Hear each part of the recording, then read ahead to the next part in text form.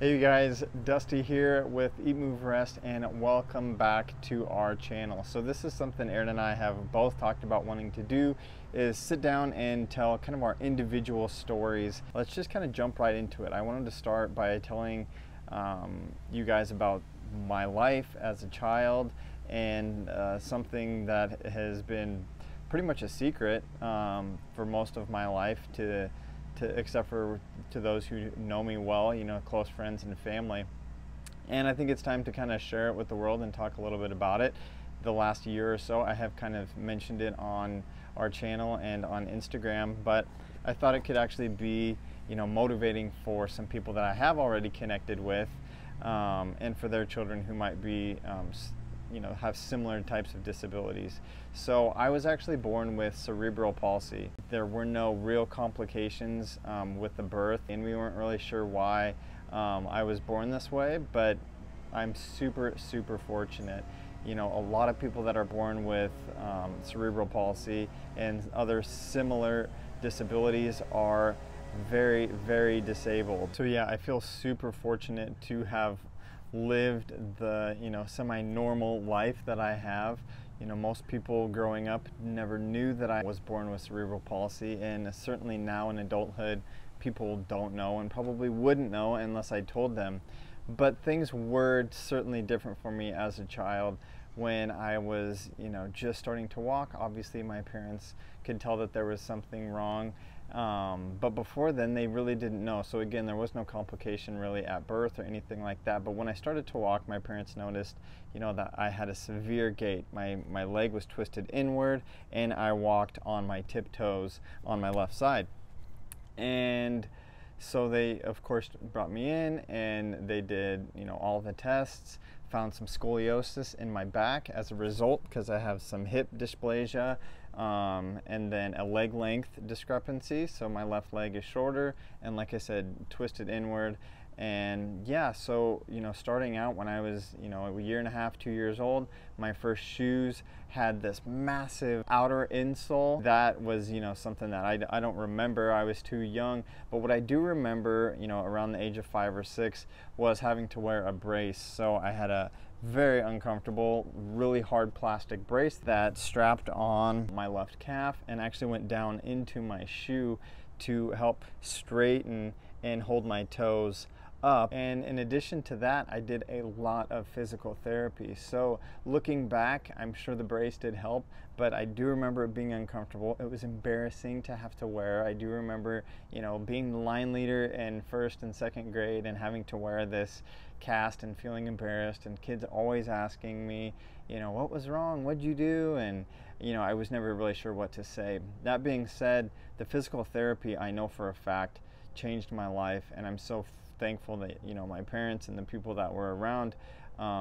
did set me up the way that they did. So I would, you know, leave class daily and do stretching. And if I remember right, my physical therapist, her name was Birdie, would come to the house frequently. I'm not sure if it was every day or every other day, and stretch me out. You know, we'd spend probably a half hour every day doing, you know, movement exercises and a lot of stretching, and that really helped. And I remember her always encouraging me, you know, to be active and to stay active and to play sports, which was good because I was like such an athletic little kid in spite of, you know, my discrepancy.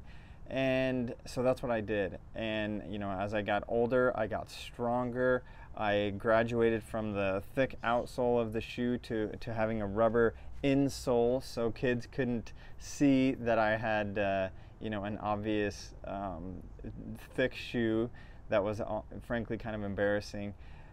And so that helped. But it was still, you know, something that affected my everyday life. You know, I went to therapy, and they would teach me to think, you know, heel strike, heel strike, heel strike. And even today I find myself, you know, focusing on, you know, striking the ground with my heel first, and these types of things that were ingrained in me. But then again, always also being encouraged to take time every day to stretch and to lay down on my back and to stretch my back out, and also to stay limber, you know, to stay active And again, of course, my parents encouraged that. My parents always said, you know, don't ever use this as a crutch. You know, don't let anybody tell you you can't do anything, and don't let anybody see that you can't either. And so I was the fastest kid on the soccer field. I could throw a baseball faster and straighter than anybody. In fact, I was, you know, again, an awesome soccer player. I was like an all-city pitcher growing up in Little League, and even actually did very well in like freshman and sophomore year of high school. Towards the end of high school, I sort of got over sports and was more interested in other things. But yeah, so my childhood was definitely different for sure. But yeah, so in addition to having an already skinnier leg on that side, I was just a skinny kid in general. Built, you know, obviously similar to how I'm still built, and I was just long and lean. And I remember, you know, grandparents especially being like, you need to eat, you need to eat, and friends and parents' friends being like, oh, you're so skinny, let's give you a steak, and you know, just always trying to load me up with the meat and the cheese, and let's order a pizza, and trying to like see how much they could get me to eat, because they thought I, of course, was starving. And you know, that hasn't changed. As an adult, people are obviously less concerned, but it's funny how I have always kind of remained pretty lean.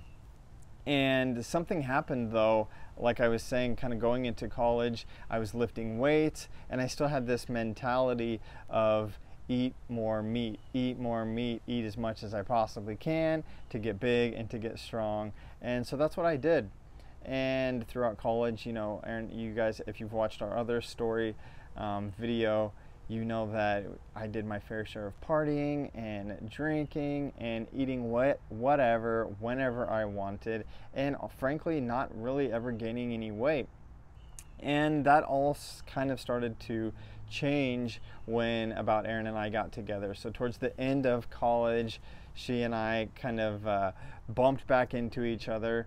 And we had formerly known each other in high school, but we were just kind of friends, and things were all of a sudden different now in college.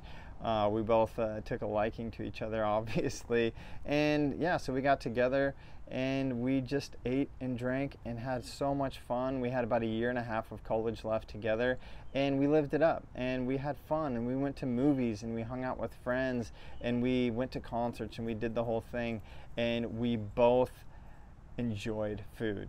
We ate, like I said, whatever we wanted, and stayed up late and ate pizzas. In fact, I worked at a bar the last couple of years of college, and so I would not get off my job at the bar until like 2 a.m., at which point I would pick up a pizza. And I wasn't drinking while I was working at the bar, so I would get a pizza and like a 6-pack, and Erin and I would eat pizza and drink a few beers, you know, when we were like 22 years old at 3 or 4 in the morning, which was just crazy. And of course, wake up the next day and wonder why we felt like crap, and just the cycle would repeat. Well, it got to a point where that really started to catch up with me. It started to catch up with both of us, actually. And, you know, Erin shared her story.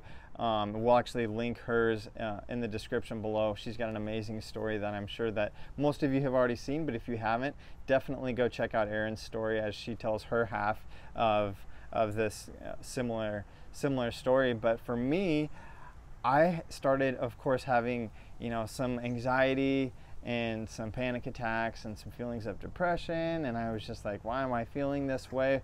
And when I examined my life and the way that I was living, it seemed pretty obvious that, you know, the way I was eating and the way I wasn't sleeping, and at the time, you know, I was lifting weights and slamming protein shakes, but it certainly wasn't healthy. It certainly wasn't doing my body any good. And so Erin and I decided together that we were going to make some changes. As time kind of went on, we both graduated. Erin got her bachelor's degree in biology. She had originally planned to go into med school and study medicine, and I got my Bachelor of Arts in Communication Studies. So I have always wanted to work with people, you know, possibly do some counseling or some coaching. and maybe even be a therapist. I wasn't quite sure, but I knew that I wanted to be able to, articulate my thoughts and my feelings well, whether speaking to a group or speaking to people or speaking to a camera. And so yeah, we thought, what if we combined our separate fields and went into like a health and wellness type of coaching? And so that's what we did. And in this journey of kind of going on conferences and learning from other doctors, we kept running into this idea of a plant-based diet. And these doctors kept saying, the more plants the better, the more plants the better. Even the doctors that weren't vegan all could agree that the more plants in your diet, the better for your health. And at the time, I was so uncomfortable with my own health. I had extreme discomfort, gut discomfort, issues with not going to the bathroom right, and the main thing was acid reflux or heartburn, which again sounds like it's not something that is very bad. We see it on every single commercial. Do you have heartburn? Do you have heartburn? But at the time, I was actually on 2 different medications because my heartburn or my reflux was so bad, and it didn't just make me uncomfortable, it affected my mood, it affected again my sleep and everything. And so I started to take note, as well as Erin, to like, well, maybe this plant-based diet thing, what if we tried this? Again, being anxious and not just not feeling right, I thought, let's make a change. We were exercising regularly, we were riding bikes together, we were going to the gym, going on runs, but they always say you can't out-train a bad diet. And I think that finally clicked for me, because I realized I looked good, I felt strong, I felt healthy. Again, I've always been pretty lean, but on the inside, I was definitely not healthy. I was inflamed, I was just uncomfortable, and it was affecting, again, my mood and my mental health as well. So Erin and I set out to go vegan for 40 days, 1 year for Lent. We just by happenstance ended up being able to see Dr. Esselstyn talk at a local hospital. And at the time, of course, we didn't know who he was. And now we've met him a few times, but it blew our minds. This idea of eating a vegan diet, which I remember teasing kids in college about being vegetarian or vegan. All of a sudden now I found myself eating a vegan diet for 40 days, and I have to admit, I felt amazing. Erin and I both did. We felt so good. Day 41 came along, and of course we went through the drive-thru. We got burgers and started eating pizza again, and started drinking beers and doing everything that was leaving us feeling in a state of dis-ease. We went back to, and I'm not sure why. But it was actually a good thing, because it was a reminder, and a very loud reminder of, hey, what you eat does and will affect your health. And so we thought, let's maybe go back to this plant-based diet thing. And over the course of 2 years, it happened much faster for Erin. But me, being a meat and potatoes, Nebraska raised kid, I was a little bit more sluggish in my plant-based adoption, but it happened. And it's been probably 6 or 7 years, or 5 or 6 maybe years now that we've been on a completely plant-based diet, a vegan diet, and just loving it and feeling better and better than ever. And fast forward a couple more years now to 2017, we decided to go to Italy. And so we spent about 3 weeks in Italy, which was just amazing. We actually have some vlogs that we recorded while we were there and have put up on the channel, so definitely go check those out. And we spent the 3 weeks in Italy and ate a completely plant-based diet. And we were both a little bit nervous, of course. We were like, oh my gosh, Italy, pizza, pasta, like you name it, like this is all about food. And we ate pizza and pasta literally almost every single day. Vegan, of course. Senza formaggio means no cheese. And we felt great. Whether the wheat is different there, which I know that most everybody can vouch for who's ever been to Europe, no GMOs. We were just surprised. We were just surprised, number one, that it was as easy as it was to eat a plant-based diet in Italy, and to be eating pizza and pasta and still feeling as good as we did. That being said, we both look back at photos and think, wow, we were actually pretty thin even though we were eating this stuff, we were still not maybe hitting our targets quite right when it comes to thriving on a plant-based diet. So definitely not for the first time in my life were people looking at me and saying, you need to gain weight. In fact, one incident, Erin's aunt, who love her to death, but she's one of those people that just says what she feels. She looked at me and she said, Dusty, you're too thin. And it was kind of uncomfortable for the group. It was certainly uncomfortable for me. And she was like, no, seriously, I've seen you, look better and bigger, and I'm worried that you're too thin. At the time, I kind of brushed it off and just thought, not much of it.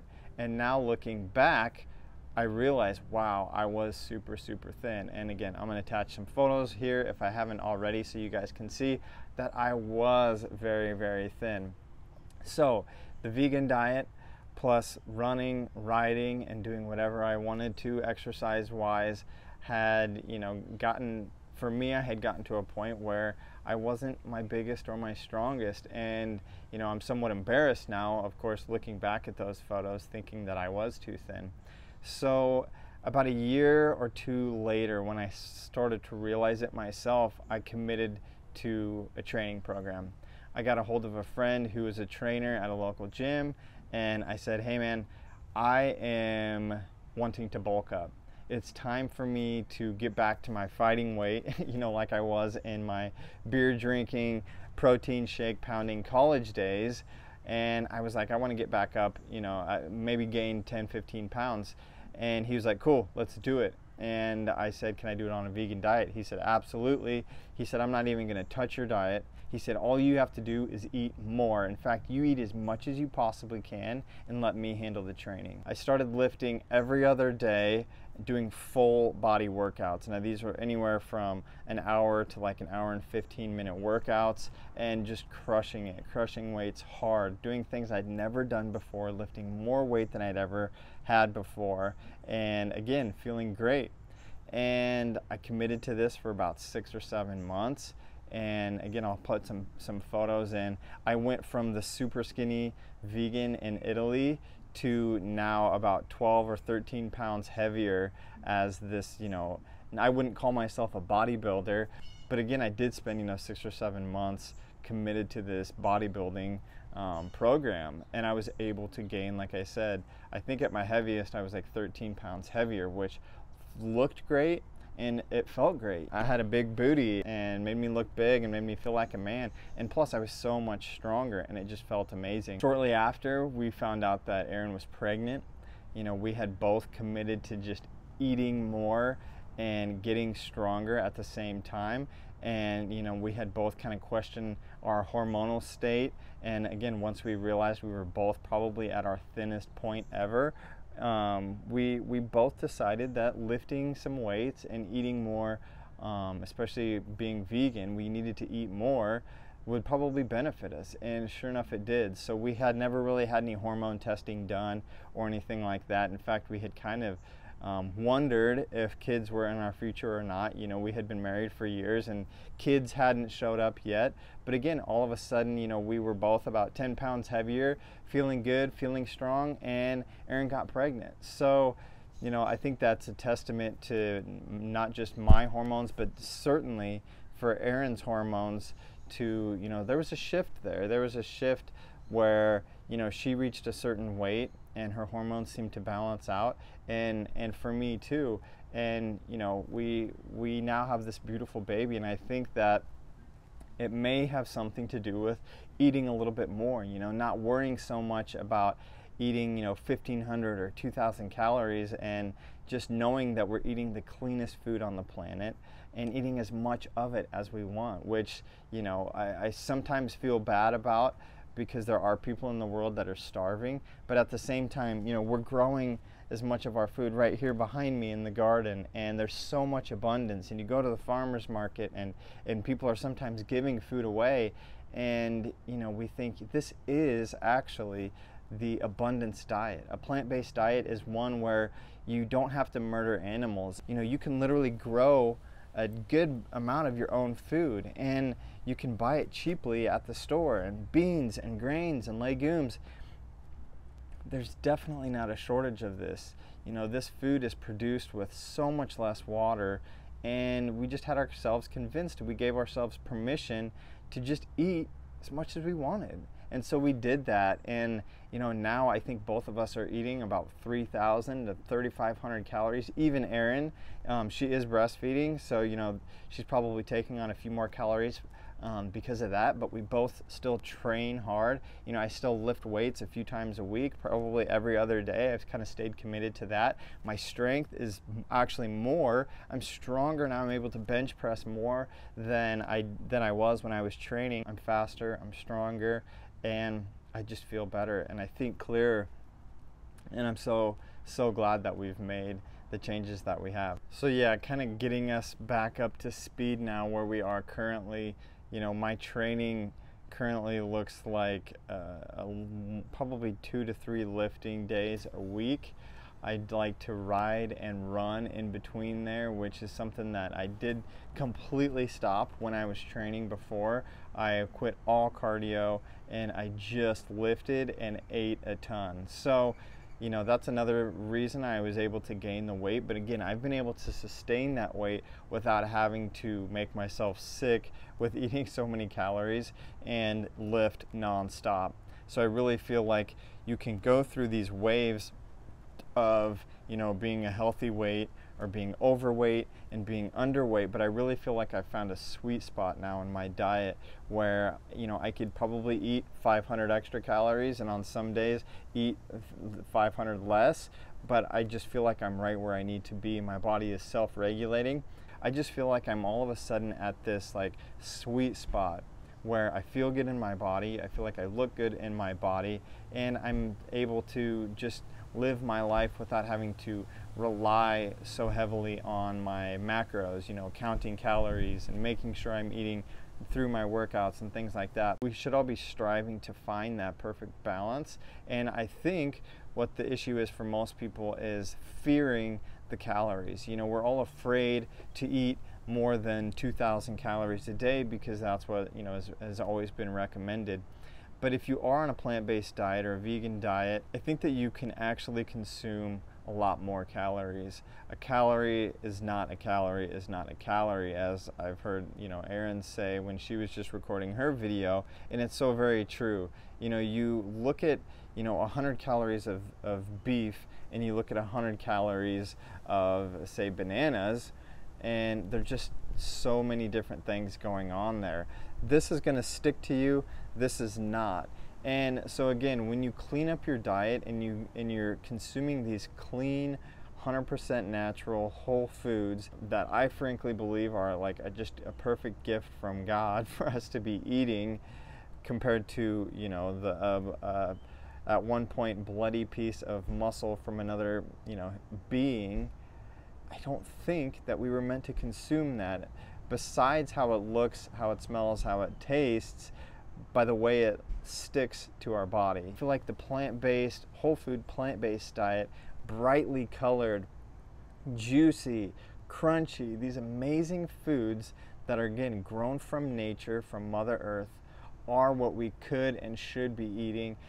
Besides the fact that they make us feel better, they make us look better, they make us live longer, but also because I feel like you can eat as much of them as you want. If you watch our channel and you go and look at the recipes that we have and you make the recipes and you eat the recipes and you're like, wow, I feel so good, I feel so alive, and you can find that sweet spot for yourself, like I feel like Erin and I are kind of finding for ourselves, you will see that this is the abundance diet. This truly is the way to be able to live long, healthy lives, and again, not have to self-regulate, not have to count calories, and not have to worry about if what you're eating is possibly killing you. So I'm kind of getting off on a tangent here, and I want to leave you guys with just a few tidbits and some advice. And again, it all comes down to what we've always said, which is why Erin and I named our channel what we did, and that is Eat, Move, Rest. The 3 things that we all do every day, but we could all be doing better. And I think, number 1, we have to eat, right? We have to eat to live. And wouldn't it be nice if we could live to eat? and enjoy our food, and do it in a way, like I just said, where we don't have to worry if the food we're eating is harming us.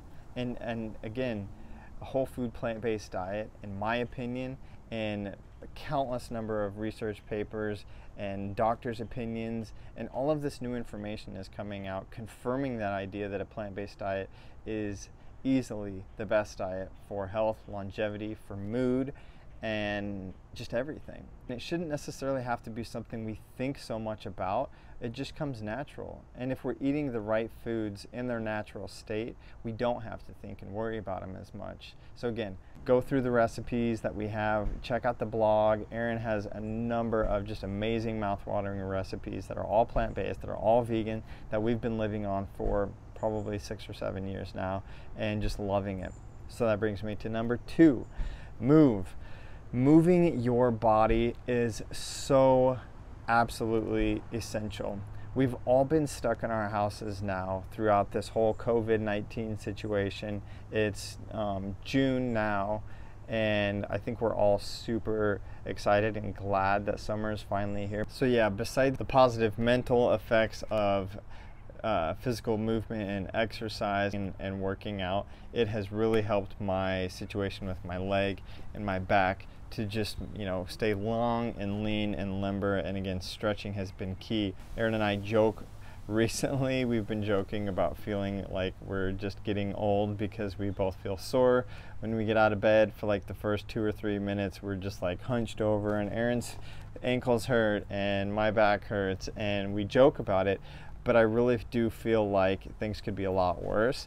And especially for me in my situation, I've always feared the day, I see an old man walking with a cane, or I see someone in a wheelchair, and I think, gosh, could that be me someday? I'm just, by birth, I have this sort of condition that could catch up to me. And I really feel like on my diet and living this type of lifestyle where I'm conscious of always staying active and moving, I like knowing that I'm doing everything I possibly can to take the best care of myself. And I'll thank myself when I'm 70 that I did this stuff, starting in my 20s. And, so that's another reason why Erin and I recommend this diet, why we recommend moving and resting and doing them the best you possibly can, not just for now, because you will feel benefits now, but also for later, because, your 50, your 60, your 70, and your 80-year-old self are going to thank you for starting today, or for starting whenever you did. Last one, and possibly the most important, is rest. I'm just going to touch on something I went through the last year or year and a half. That was a short bout of insomnia and adrenal fatigue and just not feeling myself. I was anxious, I was depressed, and again, I wasn't sleeping. And I feel like this not sleeping perpetuated the awful feeling throughout the day, and the awful feeling then kept me up at night. And so it was just this vicious cycle that eventually I got my sleep back on track and things started to smooth out. Just like we need to plug our phone in at the end of every day, we have to rest and recharge for ourselves, and not just, closing our eyes to sleep at night, but that's also taking a few minutes or an hour or two a night to sit down with loved ones, to share a meal, to watch TV, to watch a movie, kick your legs up, to play with your kids, and just rest and recharge. Maybe you do some yoga, or maybe you do some stretching. And then obviously we recommend, 6 to 8 hours of sleep every single night. In fact, throughout this quarantine thing, we've been getting like 8, sometimes 9 hours of sleep. And you can sleep too much. I'll say that I can feel a little groggy if I sleep too much, but I also have seen, an improvement in my skin, in my mood, in my energy, and again, my hormones just feel, refueled when I get more sleep. Really thinking about changing your lifestyle to, again, eat, move, and rest your best. It's gonna help you in the long run, and things take time. Coming off my heartburn and acid reflux medication took me at least a year, like a year and a half actually, before I felt like my gut and things got sorted out. But I didn't give up. I stayed with the diet. I worked the whole, vegan program, if you will, and my body healed itself. And so no matter your age, no matter your size, no matter your condition, I really feel like we can all heal. Our bodies want to heal. You know, you hear stories about people who quit smoking after, 3 packs a day every day for 40 years, and they look at their lungs, months later, and they've almost completely regenerated. Now, that's not everyone. Obviously, there is some irreparable damage in a lot of cases, unfortunately, but I think our bodies really do want to heal themselves, and I think giving them the proper fuel is going to give it the best shot. So again, I believe in a high carb, whole food, plant-based diet. If you guys do a Google search and search what is the body's main fuel source, it'll say glycogen in the form of carbohydrates, which again is why I take in 60 to 70% carbohydrates in my diet. I eat about 20% fat and 20% protein, and I just feel amazing. And again, I keep active, I stay moving, I'm always stretching, and I get adequate rest every single night, sometimes even more, because why not? Who doesn't like to sleep in once in a while? And I'm going to interject too and say, if you guys want to follow me daily and keep up with me daily, find me on Instagram at dbstanzik. You'll see what I eat and how I move on a daily basis. So again, we love reaching people on YouTube, but Instagram is fun because it's just easier to DM. You can send me a question or give me a like or whatever, and again, you can see what I'm eating and how I'm moving every single day on Instagram. Follow me at dbstanzik. Please give this video a like. If you haven't already, please subscribe to our channel, hit the bell to stay notified when we post new videos, and the most important thing you can do to help share our message and to help us grow and reach more people would be to share this video. So if you have a friend or family member that you think could benefit from this video or any of the other videos on our channel, please share them. Share them in a text, share them to Facebook, share them on Instagram, and tag us. We like to see when people share us because it helps us to connect and give you a big thank you. So anyway, thanks for following along. Eat, Move, Rest, your best. Peace, guys. We're Dusty, Erin, Max, and Bo, and we're the Stanziks. We aspire to live a plant-centric, faith-forward, healthy lifestyle and welcome all of the adventures that accompany it. Join us every week as we blend, chop, juice, run, lift, ride, and master our minds in between on the ultimate quest to find better balance, deeper connection, and true happiness within.